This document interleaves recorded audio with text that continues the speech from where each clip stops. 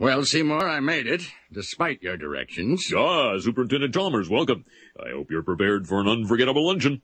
Yeah. Oh, ye gods! My roast is ruined! But what if I were to purchase fast food and disguise it as my own cooking? Delightfully devilish, Seymour. Superintendent, I was just stretching my calves on the windowsill. Isometric exercise. Care to join me? Why is there smoke coming out of your oven, Seymour? Oh, that isn't smoke. It's steam. Steam from the steamed clams we're having. Steamed clams. Ooh.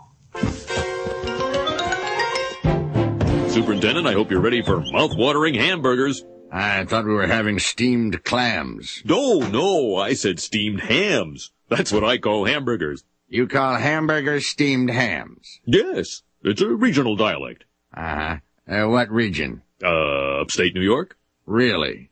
Well, I'm from Utica, and I've never heard anyone use the phrase steamed hams. Oh, not in Utica. No, it's an Albany expression. I see.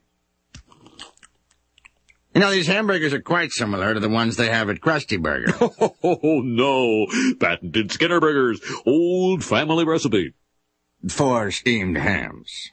Yes. Yes, and you call them steamed hams despite the fact they are obviously grilled. You know, one thing I should... Excuse me for 1 second. Of course. Oh, well, that was wonderful. Good time was had by all. I'm pooped. Yes, I should be. Good Lord, what is happening in there? Aurora Borealis? Aurora Borealis.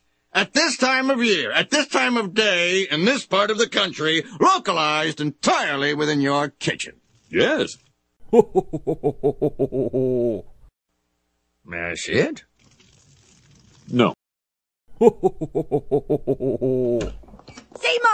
The house is on fire! No, Mother, it's just the Northern Lights. Well, Seymour, you are an odd fellow, but I must say, you steam a good ham. Help! Help!